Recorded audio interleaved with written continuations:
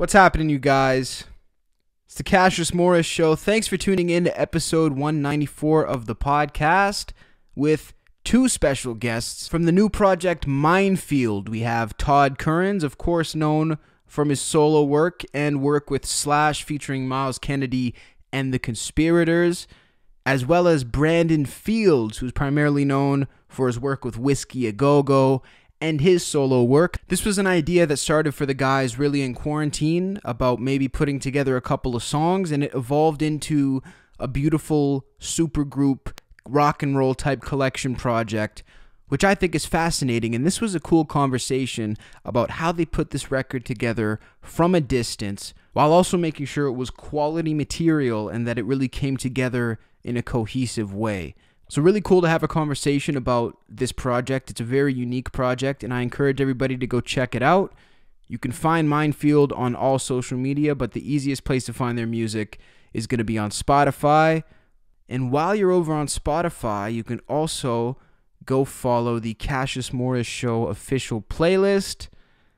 This playlist has over 9 hours of music and is comprised of about 50 of my favorites that I wanted to put on here.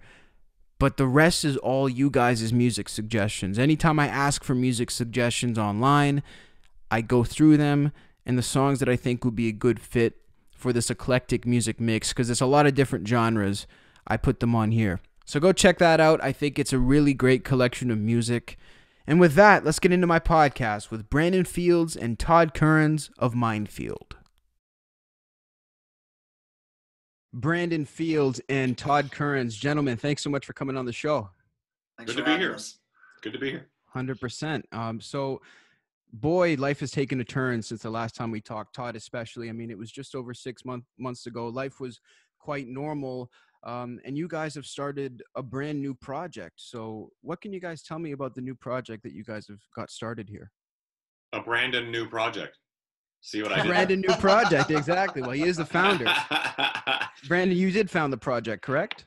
Yeah, and it kind of started off as this whole other monster over the summer. So originally when I reached out to like Todd and Matt and Jeremy, these guys were all going to be doing guest spots on just one or two songs at the most.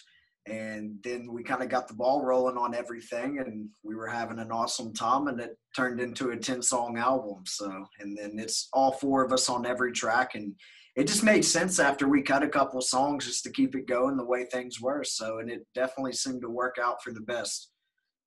Yeah, it was a funny thing because Jeremy and Matt reached out to me first saying, hey, what do you think of this thing? And I'm kind of like, and I think initially it was a song or something like that. And it was sort of like, yeah, I'm literally like not doing too much because, there's a pandemic and all that. So, so I kind of, and then it sort of spun into another song. I think there was two songs I was going to sing. And then it was like, well, who's playing bass on this? And they were sort of like, well, we're not sure yet. And I'll go, I'll play bass on this. And then it just sort of, like Brandon said, the next thing you know, it's like, well, we got, the lineup of these guys is one of the best lineups I can imagine, because I already love Jeremy. I played with Matt before, and then with the addition of Brandon, now it's sort of like I say like the addition of Brandon, when in fact Brandon sort of this whole thing is his fault. Right. He's sort of the spearhead of the whole thing. Yeah, exactly. So Brandon, when you come up with this idea, was it like, okay, I want to do a project called Minefield, or was it just I want to get some songs recorded? Did it even have a name at first? Well, the original plan was that it was just going to be a follow-up to my last solo album that I put out in 2018. And the original plan was I was going to have a bunch of different guests on it, because I went into the project thinking, I could do the same old song and dance where you record an album, you go play the shows for it. And, I've built a decent fan base for myself that I've got that follows me around. And I was like, how can I expand my demographic? And what better way to expand your demographic than to jam with a bunch of different musicians? And so then it kind of turned into reaching out to everybody, and then kind of got the ball rolling with all of that. So originally it was not going to be called Minefield, but like I said, everything just kind of kept accumulating and kind of a snowball effect to where it turned into a band name, which it worked out for the best, in my opinion. Yeah, well, the record deal and all that stuff sort of changed that whole dynamic as well, because it literally started as Brandon Field's experience, and we're just gonna we're gonna sit in, and then it sort of ballooned into this other monster that clearly is putting a name to it and having it as a separate project entirely became kind of like, that makes sense, I think. And it continues now. It's not like we're still writing, we're still kind of recording, we're still kind of what seemed like it was going to be finished a while ago, almost more like an 8-song EP, has sort of ballooned into a full album. At some point there'll be a new album released. Wow, it's interesting. So you guys are really just sort of taking the bull by the horns and just taking life as it came to you during these unexpected times, which is interesting. Todd, was this out of your comfort zone at all as a player?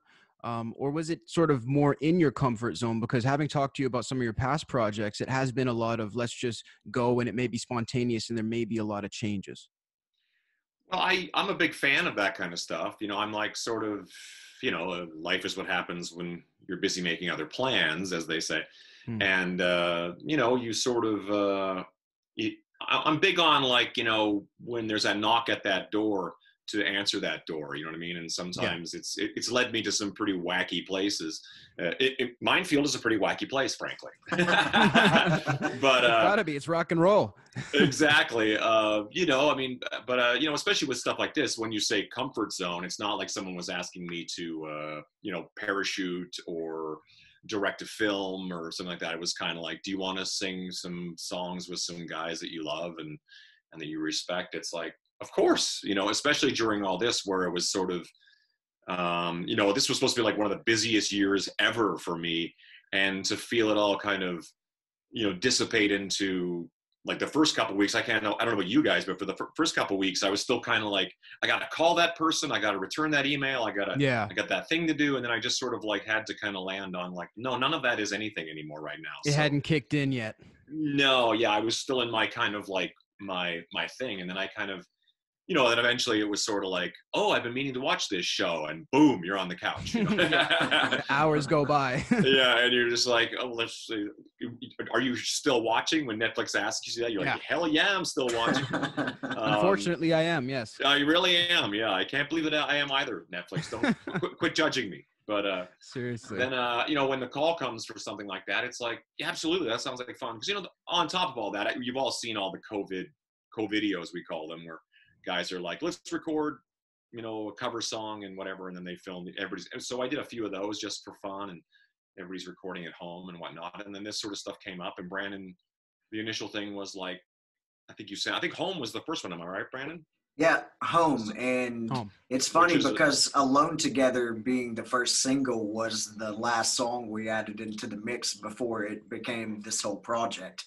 That's right. So there really is no order to it. It really is just like, we're putting this out as we see it and as we feel it. There may not be any specific set order. Well, we've got it lined out for the singles that are going to be coming out. Right. So we've planned for those.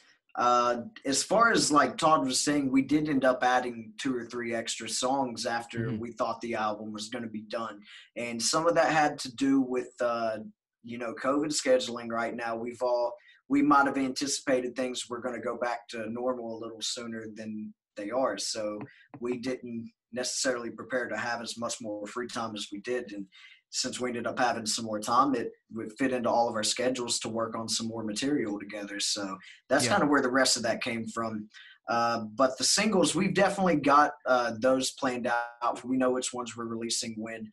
But like at the beginning, when Todd was first brought into the mix, it was 1 song, and then it turned into 2 songs, and then 3 songs, and then after the 3rd song was when we were like, all right, let's just cut this whole album. Right. Yeah.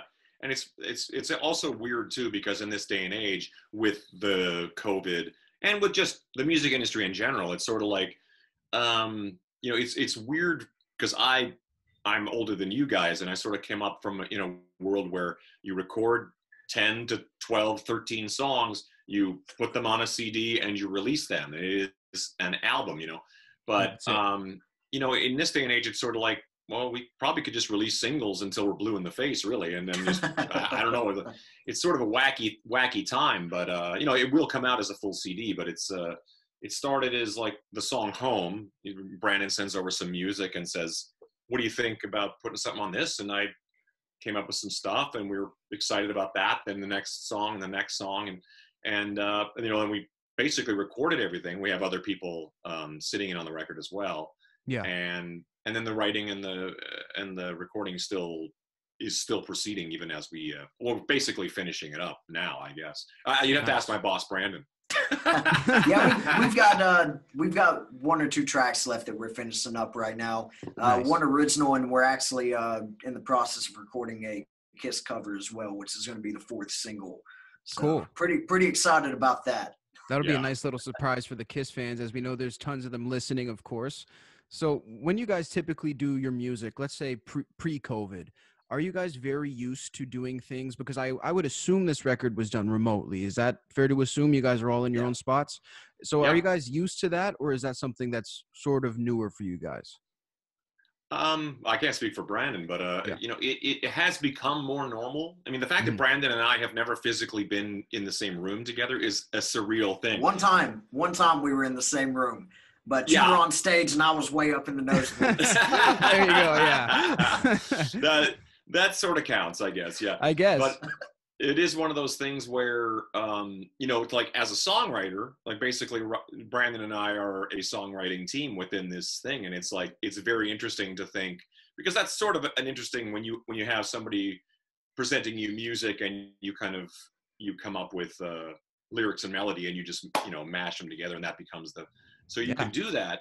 But yeah, it's become more the norm in its own way, this idea of doing things. Because of the technology now, you can sort of have, like guys like, I've always wanted to get Michael Monroe from Hanoi Rocks to play saxophone on something, and I'm holding on to that. Like, I was like, he's in Finland, but he's going to play on the record. You know what I mean? Well, it's more tangible now. It's true. It is, and that's so when you say that, I really haven't done a lot of it myself, but in doing it with the guys, with Minefield, it really sort of opened my mind to the possibilities of doing that. Yeah. How about you, Brandon? This has become a newer experience for me as far as the remote recording goes, and a lot of that has to do with the current global situation. For me, really, in the past, a lot of actual being in the studio with the whole band, a lot of live recording, to where we're all jamming at the same time, not where we're each going into the studio at separate times to do our parts. So that's something I've always really enjoyed, is that live aspect of being in the studio. I think that's a really authentic sound, but I think this album's kind of a testament to how good each of us are as personal musicians, that we can kind of recreate that authentic feeling, even though we're doing it remotely. 100%. Yeah, it would be a bit of a fallacy to think that, I mean, because, in reality with Slash, the biggest thing that we always try to accomplish is as much of a live vibe as possible. Yeah.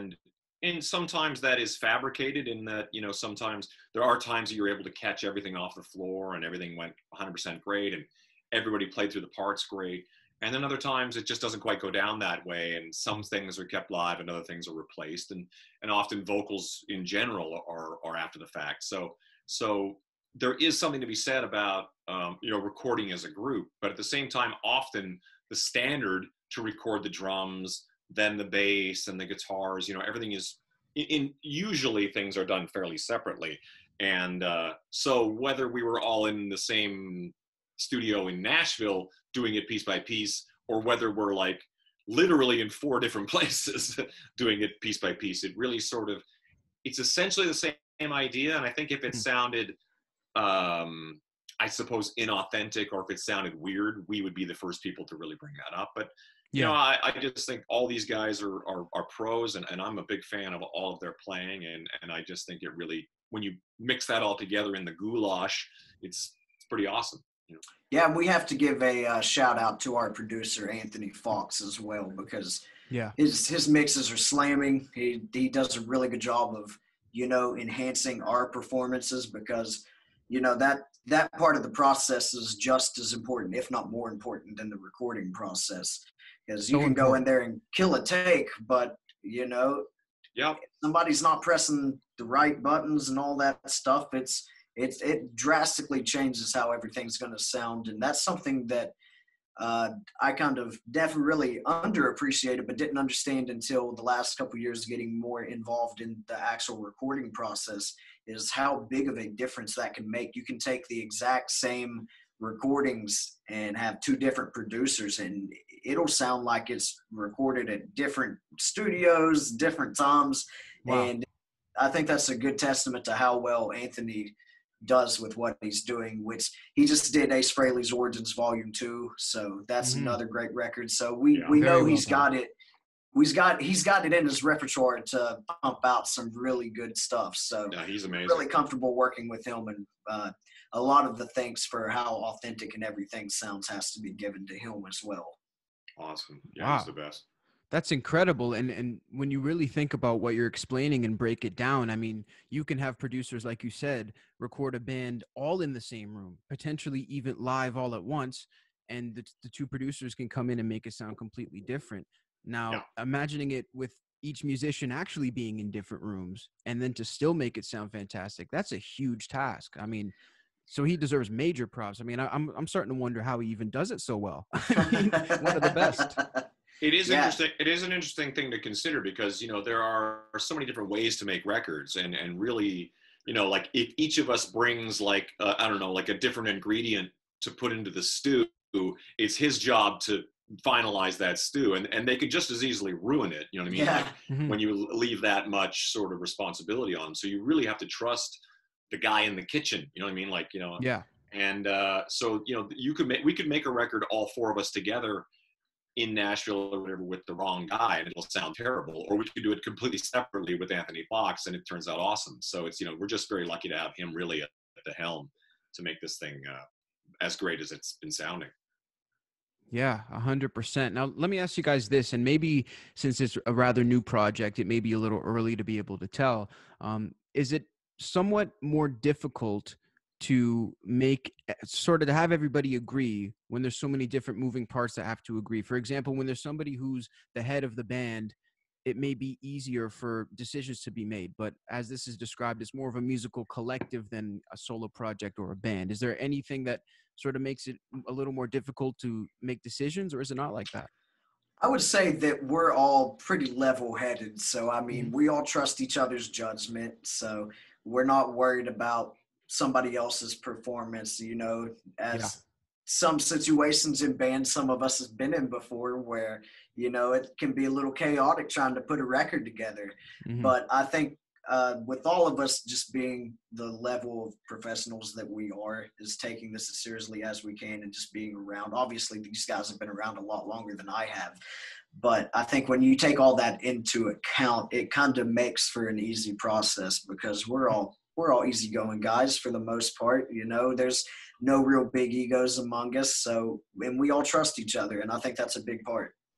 Well, and the fact that it started as Brandon's project, you know, it's sort of like, I'm a big, you know, I'm a big advocate of helping, you know, artists and musicians if they have a plan in mind or they've got a vision in mind. And that vision's the best word for it. You kind of go, okay, so when Brandon sends me over the music, I think we speak, as much as we are, you know, from a different generation, we do speak the very, very much the same language, mostly Klingon, which is strange, but no, it's, you know, so I know exactly where he's going when he sends me the riffs and I hear the stuff. I go, oh, okay, cool. Cause, you know, cause I'm sort of one of those guys that can flow in and out of like hard rock, and I have a lot of pop friends and you know, and more just straight up rock and roll and punk rock kind of thing. And I really enjoy living, because I'm one of those people, I can see all the similarities within all of those worlds, you know? Yeah. And when Brandon sort of, you know, sends me his vision as sort of like straight up, you know, rock, it's kind of like, here we go. And I get to put on that hat. And I love putting on that hat where you don't have to overthink it and you're not sort of stroking your beard about like, how are the people in, you know, Australian radio going to feel about this song? You're kind of like, it doesn't matter. You're just going to make the music you want to make. And and that's sort of the thing I've learned over the years is you really can't second guess things. 9 times out of 10, if you're spending a whole bunch of time thinking about what's hip right now, by the time you get your shit together, that ain't hip anymore, you know? So exactly. So you kind of have to keep doing just keep your eye on the ball. And it's the group of guys all come from Kiss and Guns N' Roses and all that kind of stuff. And we just really sort of hooked up, you know, music that's very much in that realm, I think. And it really makes for a, you know, but again, I do believe Brandon sort of, we sort of acquiesced to his project and let him carry the reins. I'm sure if he, you know, presented something we weren't into or didn't feel, it would just kind of go away, you know? Yeah, sure. Just naturally, it wouldn't work out. But you guys seem very excited about it. It wouldn't be a big like, oh, this is terrible. It would just be kind of, but that's generally the way I think things generally work, at least in my world, where it's kind of like, if something doesn't catch on, it just kind of goes away. We haven't really had that problem. Everything is sort of, every little seed that's planted is turned into something. Yeah, we've been pretty good as far as even stripping it down to the music. Everything's kind of worked really well. And like that all kind of goes back to us just being good at what we do and trusting each other. And, you know, as far as like if anything came up to where we weren't overly enthusiastic about it, I think it would be kind of a different situation, because by the time we would get to that point to where we have a finished song, it would have already had input from all four of us. So there's not really too much material that's on the album that was, you know, 100% done, except for one of the tracks that I sing. Everything was done before coming into it. But as far as everything else go, everybody got pretty much input on everything. So it never really would have been to the point where something would have came out completely done and these guys wouldn't have heard it, you know, until that time and place. So everybody kind of got their own input. Yeah. You guys all get to sort of be involved in that piece, and I think it's incredible. You know, I sort of see a level of freedom in what you guys are doing, because you're all in your own environments. You get to have all the proper settings. You have a trusted producer. You trust each other too, because you guys are true professionals at what you do, and it can be hard to come by, I think, when you find such a good group where everybody shares that in common, you know, from just having interviewed people in bands. That's a big pet peeve of a lot of musicians. So yeah, I think what you guys are doing is fantastic. It sounds fantastic. And you guys have a new single. Is there anything you can tell us about the single that's going to be coming out?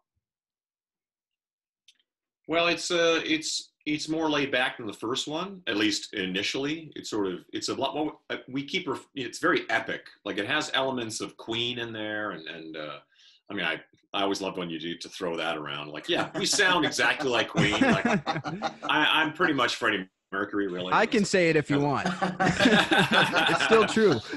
Yeah, but it really is. It's funny because what started off as, this musical bit that Brandon was playing, and it had a natural sort of the chorus, lifts, and then it goes back down. And so it has a lot of those kind of elements to it. And I think it's really funny because I was thinking about it not that long ago. I went through a whole period of listening to I've always sort of when it comes to lyrics, I've always really tried to be really, not tried, but I consider myself a reasonably well-read guy. I always want to make sure I have something to say.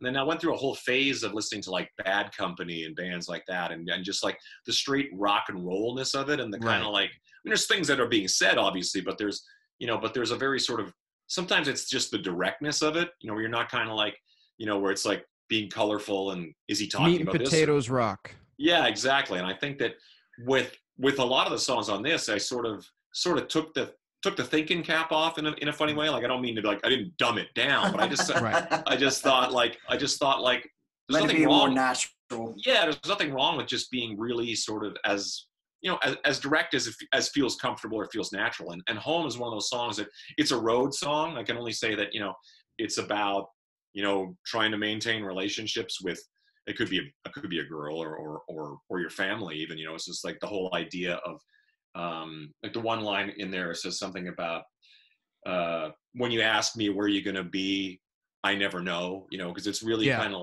it's really, it's different now with cell phones and this, but there was a time where you would go to Europe and you'd be like, I have no idea how I'm supposed to call my girlfriend or whatever. And it's I don't even know what time it is. And, you're calling, it's 3 a.m. and it's just sort of but this has changed a lot of it, but it's still the same thing. It's like physically, it's the same thing as having, connections like this. We all know each other, but we never get to hang out in person. And that's, right. Again, it has a similar experience because Alone Together is sort of inspired by what we're going through. This kind of thing, again, where we're alone, like I'm literally in this room alone, but we're together, that whole experience of, and Home, I think, probably plays into that as well, where it's kind of like, I can't believe how, when I really take a step back and think about it, how much your direct experience just filters into the music just really simply. And I think that, it might have been a bit about the road, and it might have been actually like just this separation from, I haven't seen my family and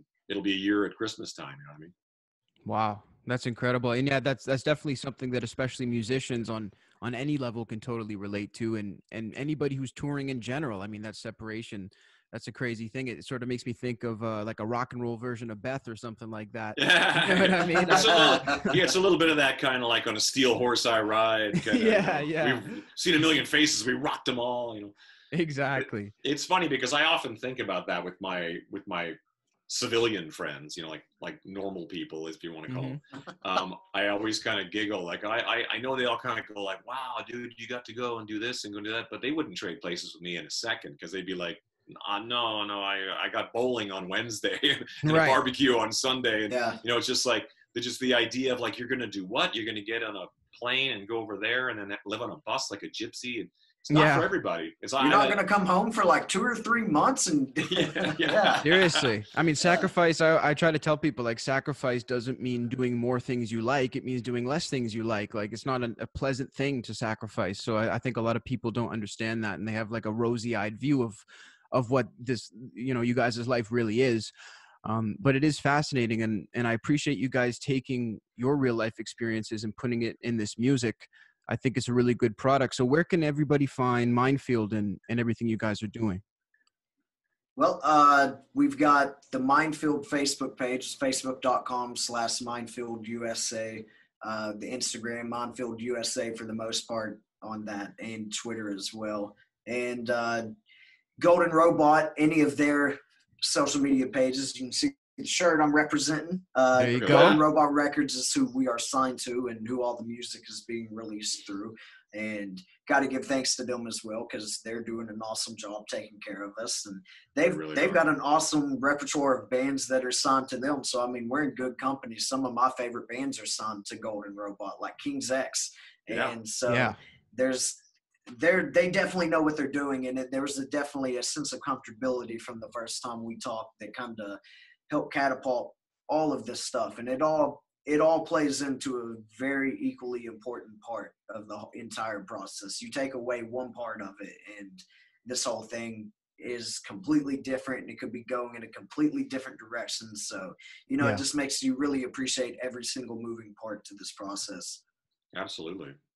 I love that. Todd, you're on social media as well? Yeah, I am Todd Kerns pretty much everywhere. Todd Dammit Kerns on Twitter. I'm easy to find. ToddKerns.com. MySpace. Do you have a personal one as well, Brandon? Brandon Fields Music on Facebook, Instagram, Brandon Fields _official, and then Twitter is official B Fields. So you can go keep up with everything on there. Awesome. Gentlemen, thank you so much. It's been a pleasure. Thank you, Cassius. Thank you, sir. And there you have it. My exclusive podcast with Brandon Fields and Todd Kerns of Minefield. Really interesting conversation. I love music. I love hearing about the process of how the music is made. If you enjoyed this podcast, make sure to subscribe wherever you're tuned in, be it YouTube, Spotify, Apple Podcasts, Stitcher Radio. Make sure to click that follow or subscribe button. And leave a rating/review if possible, be it liking the video, commenting on the video, leaving a rating on Spotify or iTunes. I always want to know what you guys think of the content that's coming out. Follow me on Twitter at Cassius Morris and Cassius Morris _. The podcast is on all social media at Cassius Show. That's Instagram, Facebook, Twitter, TikTok.